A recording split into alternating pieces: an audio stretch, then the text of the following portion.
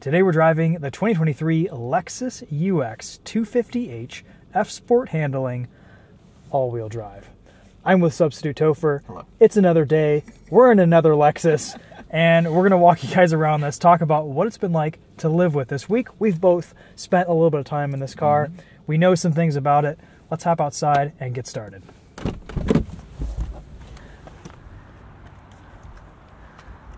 So we have a 2-liter hybrid 4-cylinder that makes 181 total system horsepower. It's a nice hybrid system. It drives like a lot of other Toyota Lexus hybrid products. The last UX that we drove just had a CVT and I believe it was a naturally aspirated motor. It was kind of a miserable powertrain. This hybrid is considerably better because it's more fuel efficient, it's a little bit torquier, and it's just nicer and more pleasant to drive. It's more Lexus-like, so to speak. And speaking of Lexus things, this is a very Lexus price tag. Starts for the premium around $45,000.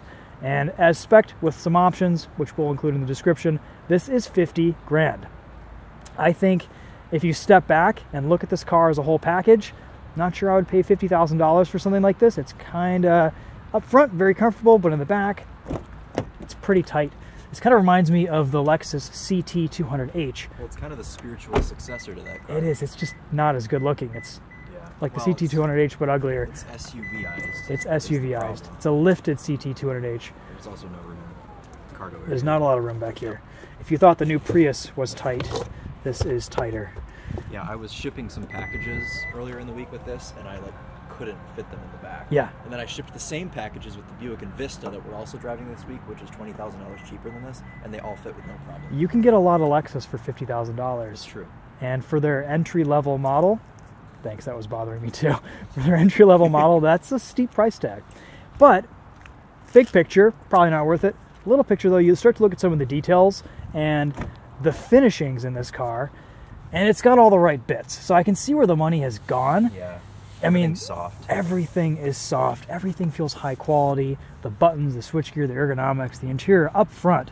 This feels like a $50,000 plus Lexus. It's just that you get out of it and you look back at it and it's just a tiny little hatchback. Yeah, no, that's a good point. When it got dropped off this week, I was like, oh, UX. But then I sat in it and I was like, oh, I'm in a Lexus. It's going to be a good week. Actually pretty nice to drive. Yeah. What do we have here for tires? These are Bridgestone Turanza EL450s in 225 50 R18s. Kind of a cool looking tire. They seem to do pretty well on the wet. We'll test that out today. I assume this just takes regular fuel. Though being a Lexus, you never know. You gotta hit the button right there. There you go. Probably regular. It's like the UX, yeah. Speaking of this reminds me. I hit a pothole in this earlier this week, so hard that it popped this open. Yikes. And then I got a warning on the dash that was like, fuel lid open. Wow. So, ouch. Yeah, so don't hit a pothole in your UX, it'll pop your fuel door open. That's funny. Got some plastic fenders here, but they're painted. We'll give them that much. Chris, sit in the back seat, because I don't want to get back there. You're 5'11", I'm 5'10". You're sitting behind my driving position. Let's see how you kind of get back there. Headroom looks good. Headroom is good. Knee room, I am pressed into the seat. Not so much. But I'll come around the other side.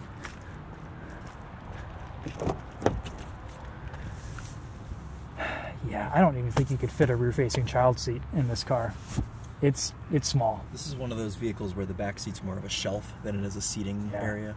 Yeah. So you just kind of put stuff back here. Yeah. But if your stuff wants to charge, you've got 2 USB-C ports. I feel like this is tighter than the IS. I think it's a little tighter than the IS legroom-wise, but you've got more headroom. You do have more headroom. Yeah. That's a good point. Okay. All right. And because this is the F-Sport, we've got to pop the hood. That's right. And talk about the adaptive dampers. It's not just the F-Sport, it's the F-Sport handling. And you want to know how you can tell? White F-Sport badge. Yep. That's how you know it's a handling and not just a design. If it was a design, it would have a gray F-Sport badge. If you know, you know. And people aren't going to know. Ooh. No hood struts. That's kind of nice. Yeah, no hood struts for your 50 grand. Very Volkswagen of them. Actually, we can't see the dampers, but we can kind of see a little bit of a cable going to the adjustable dampers there. I like this engine cover. That's kind of old school Lexus almost. Yeah. Yeah. Look at this tiny little airbox. I know. It's so just a little guy. Pretty decent fuel economy though. 39 mpg combined. What is this? 41 in the city. 42. 42 in the city. 38 on the highway. Something like that. So decent fuel economy in the cold this week. I've been averaging mid 30s. I was getting like 34. 34, yeah. Okay, let's go for a drive, see what it's like. This is all-wheel drive, which is good, has its merits. Though with 181 horsepower, I don't think it's going to do that much good. I was scrolling the sales brochure earlier. Plate of scallops. Oh, wonderful. Yeah. Those look really tasty, tasty, and then back actually. to the Lexus UX. Good, yeah. So, I mean, I think that embodies kind of the essence of this car. Mm-hmm. Yep. A little bit of seasoning. Not a car, a Lexus. A Lexus. That makes no sense whatsoever. Of course, I guess we should talk about the new thing with the UX is the infotainment, which doesn't have a home button. No more touchpad. No more touchpad, which is great. Instead, we get lots of heated and cooled seat controls, which is awesome. Love that. Very simple layout in this interior. Wireless charging seems to work pretty well. My phone has stayed on the Element this week. And then, I mean, this is the same 12.3-inch touchscreen infotainment that we see now in pretty much every Lexus and Toyota. It's all kind of the same, which is nice. It's a good infotainment system. Wireless CarPlay, Android Auto. The navigation was freaking out on me earlier this week. It said I was kind of in like a void. Oh. Like I was nowhere. It's been weird lately with these. As you said, they're in everything now, this infotainment. And I always praise this infotainment for being very good because it's built in Google Maps. It always works well. That's you right. can just say, hey, Lexus, and it'll, do its thing. Do its thing. But Emily and I took a road trip in the Toyota Grand Highlander a couple weeks ago. Could not get the nav to work. Yeah. It would not work. Yeah. So on my drive back from the podcast the other night, yeah, it didn't work the whole way. I didn't even turn the car off, turned it on, opened it up, closed it. What the deal is with these. And they're constantly like freezing and updating. Yeah. So I don't know. It's a bit strange. CarPlay, though, haven't had any issues with that. It's been solid. No complaints there. We get drive modes, custom, sport, sport plus, eco, and normal. Sport Plus looks like the LFA cluster. It really does. Also, that moves just like the IS. Oh, yeah. Gotta show that. That's where your 50 grand goes right there. Oh, yeah. I remember playing with this in a studio. I was shooting the new RC, and I think it was around 2014. And this was back when I was doing a lot of photography.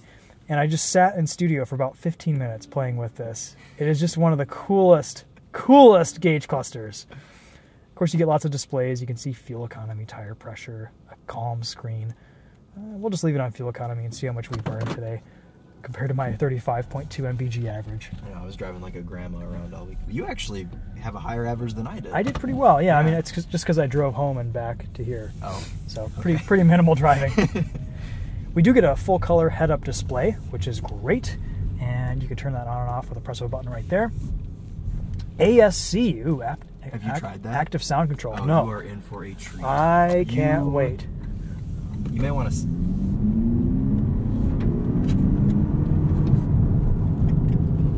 So not only does it simulate noise, it simulates gear changes. Ooh, wow. I mean, not like physically, but you'll hear... It sounds like two engines. You hear that? Yeah. It's like boy racer noises. Okay, all right, we're gonna have to test this out some because this is very interesting. Yeah.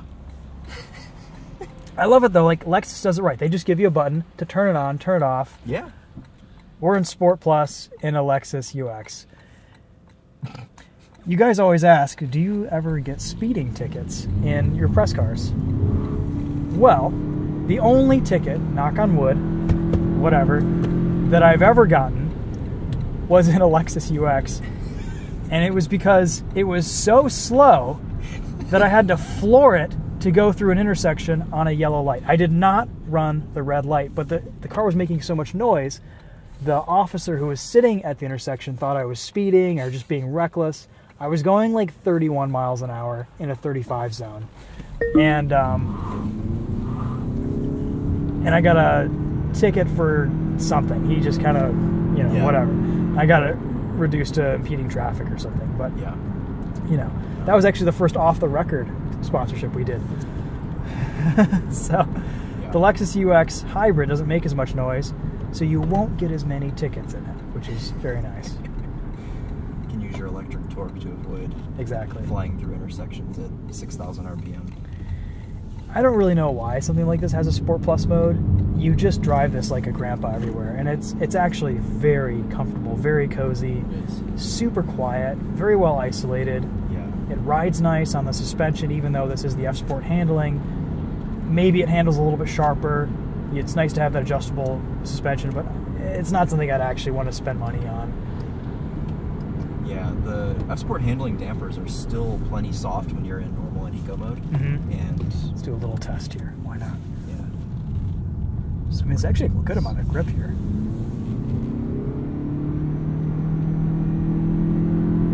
Is that flat out? It's flat out. Okay. 181 horsepower. This can't be that light. There's a lot of stuff in here. There's a lot of features, tech, leather. Let's do ASC again. Oh, it doesn't. Hold on. Listen carefully.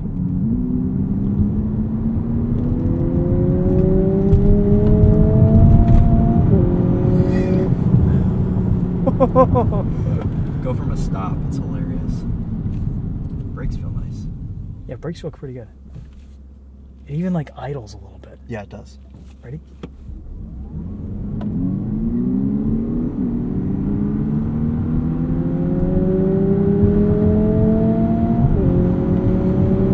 That's like 8,000 RPM.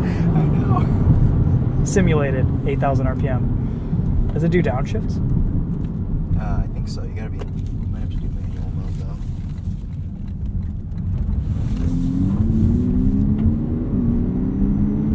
though. Short shifts first into second, and then it revs to like 9 grand. It's like Fast and Furious.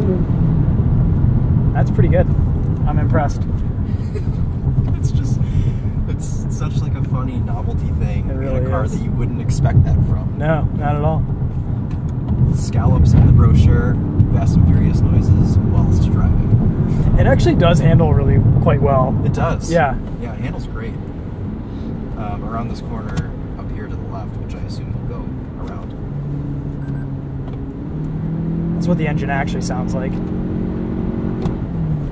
Toyota manual shifting CVT mode does nothing. Yeah. So We'll wait. We'll just wait for everyone.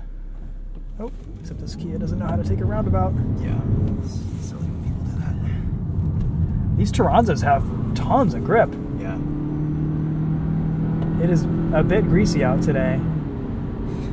You're about to dip below 30 mpg. Oh man, yeah, we've really just squashed my fuel efficiency this week.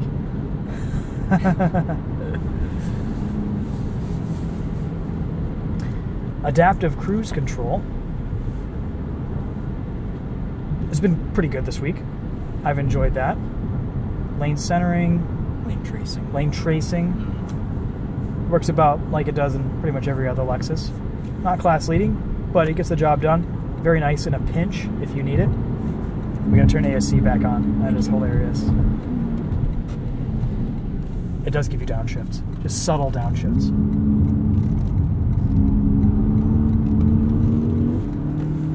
Oh, and then it vanished. Oh, there it came back.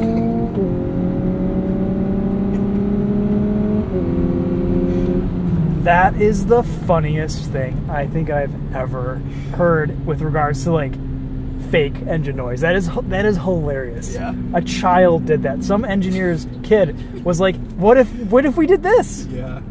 No, you're right. Oh my gosh. Little blip there. Little blip. What a hooligan. All right, let's drive this normally for a second.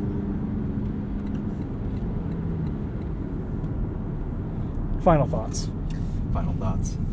The sound system's quite good, just for being a base sound system. Lexus usually doesn't mess around, and you know, a lot of people think that they need the Mark Levinson, but I think this does great. I don't know if you've tested that out or not. I haven't. We can do a quick sound system test. Why not? I do like the steering wheel controls in this UX. They're very intuitive. They're very easy. They didn't do the stupid steering wheel controls that they did in the Lexus TX and the RX.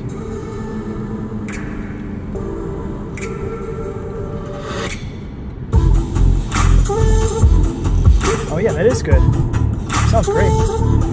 It's not even the Mark Levinson, right? No.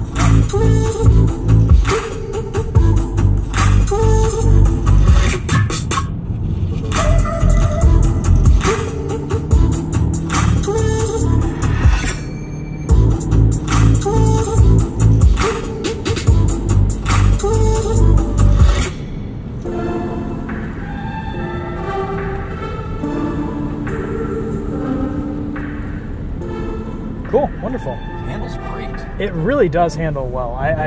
Okay, F-Sport handling, they might have something there.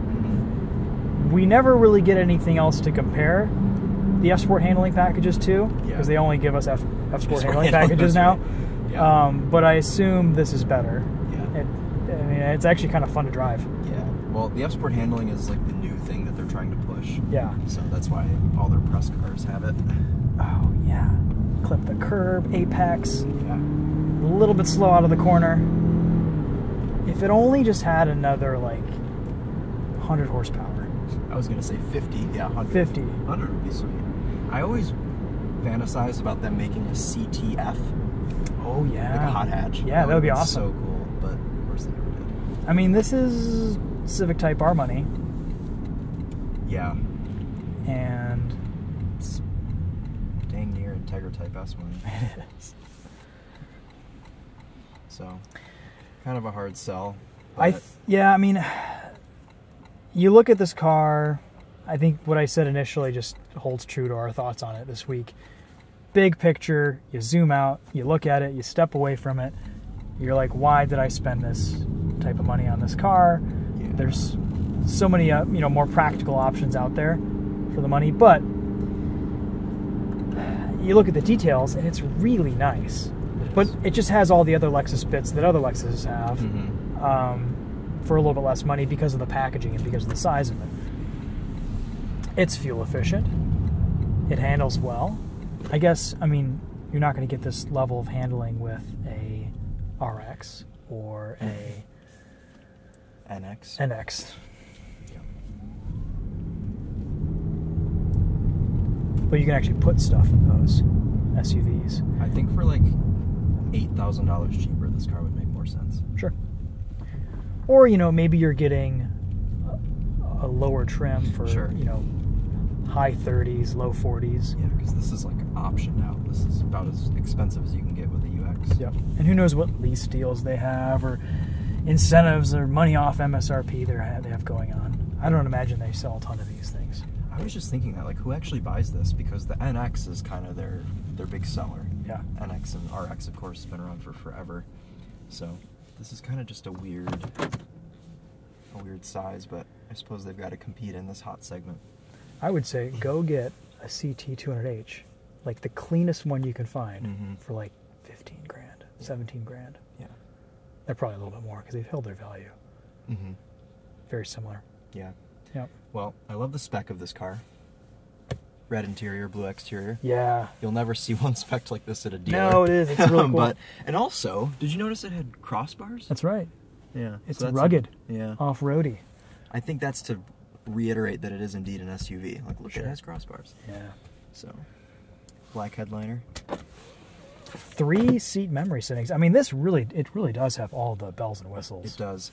I love Lexus steering wheel leather. It's so soft. This is the same steering wheel that's in like the LS. It is. Yeah, you drive this and you have a very similar view forward as someone driving a $120,000 Lexus LS. Yeah. Just that you look in the back and it's like, oh man, there's nothing back there. Yeah. But I guess if you're single and you have, you just got your empty nester. You just got your big brake. paid off student loans. You got that corporate gig. Yeah. You got the high-rise apartment. And you want a little cute runabout. This will do it. It's a cute Lexus. It's a cute ute. Cute ute. Cute ute. What's this color called? Should look that up. I don't know, but it's beautiful. Yeah, it is nice.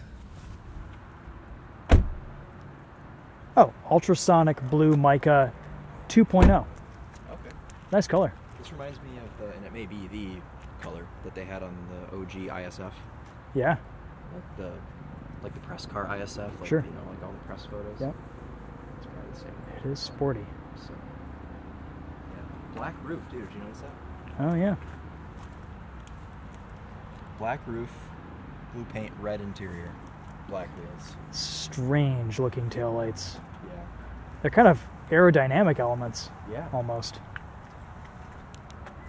There's a lot of styling going on back There really is. It's so angry. I think it would actually look good as kind of a hot hatch performance variant. They could lower it like a couple inches. Like a Kona N, except Yeah. Lexus UX. Yeah. That would be cool.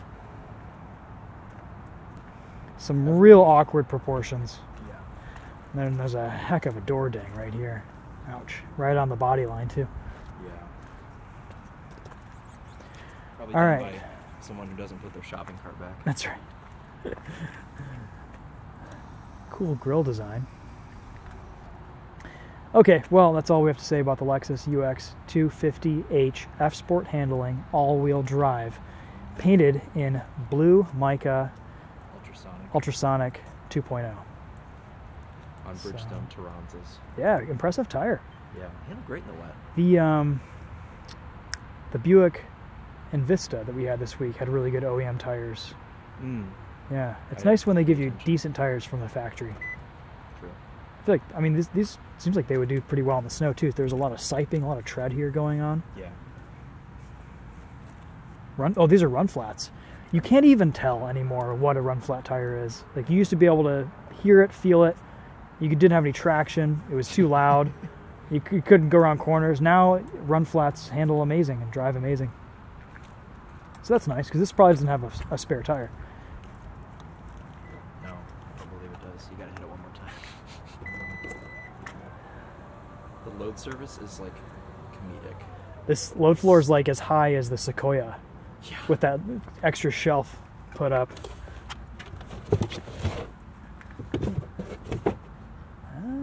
Yeah, there's no spare tire. I don't think in there's here. a spare. No way. There's a tow hook though. There's a bunch of different levels to this thing, though. It's interesting.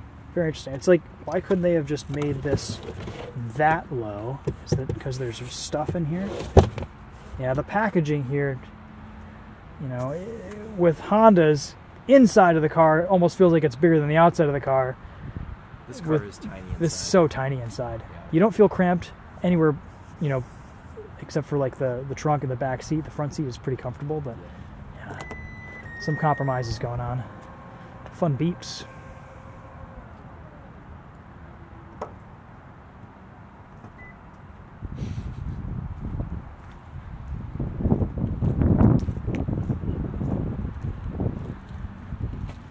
All right, that's it. Thanks for watching. We'll see you guys in the next one. See ya. Cool jacket. Thank you. Yeah. Where's that from? Carhartt. Carhartt. Huh? Carhartt, work in progress. Oh yeah. It's like vintage. Is it like vintage? No, it's brand new. Just Brand got new? it. But is it 2 weeks like ago. supposed to be vintage? It's corduroy. Maybe. I know. Yeah. Neat. Needed a jacket, so. Yeah. I mean, at least you're finally wearing jackets. Thank you Yeah. for noticing that too. We haven't needed them yet this year, but No, at least I you're really wearing don't even them. need it today. Yeah. But, you know. Substitute chauffeur, always woefully underdressed for the weather. Yeah. Yeah. Off-roading in vans. Yep. You know. Yep. Pretty much. Wading through 2 feet of snow in vans. Perilous. Always, yeah. Yeah. Won't be doing much off-roading in this. No. Lots of eating scallops though. Oh yeah, scallops.